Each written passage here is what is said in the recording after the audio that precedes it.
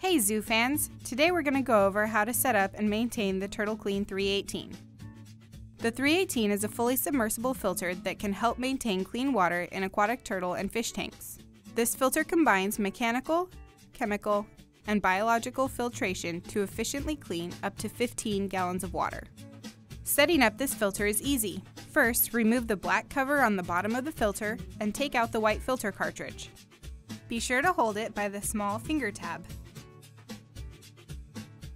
Locate the 3 holes on the back of the filter and insert the included suction cups.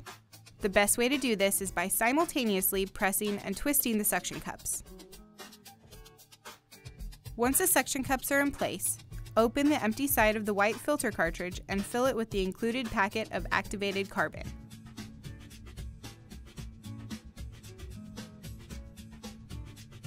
Briefly rinse the cartridge under running water to remove any dust from the carbon, and then slide the cartridge back into the filter.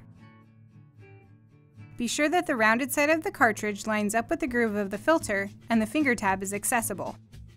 And lastly, close the filter with the black cap.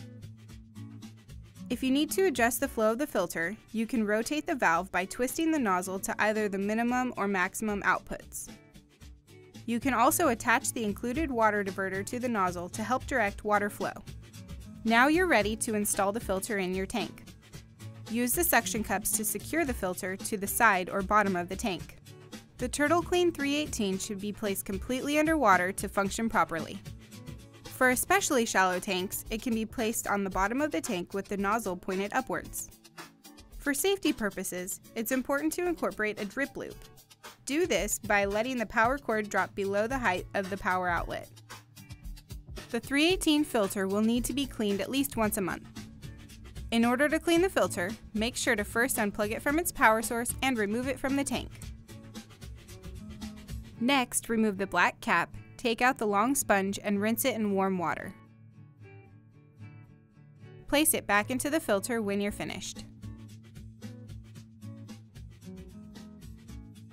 Now, remove the white filter cartridge and open the compartments. Replace the used carbon with new and rinse the short sponge with dechlorinated water.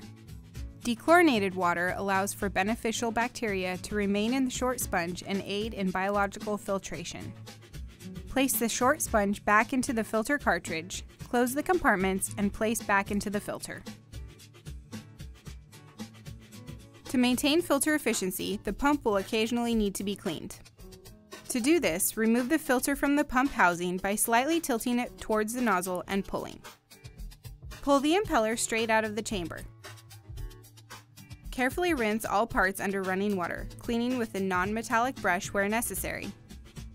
Reassemble the filter by placing the impeller back into the chamber and attaching the filter cartridge to the pump housing. The filter is now clean and can be reinstalled into the tank. That's all for now. See you next time!